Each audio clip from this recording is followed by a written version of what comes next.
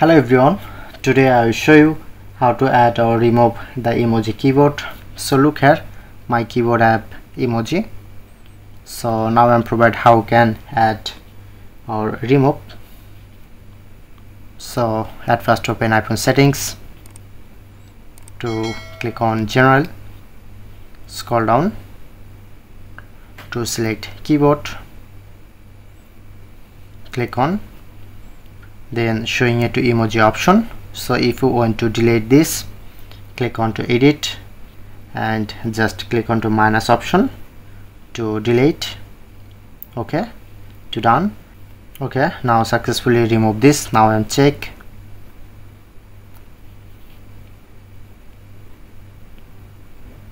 So look here, not showing it to my emoji, my keyboard. So now I'm provide how can enable this.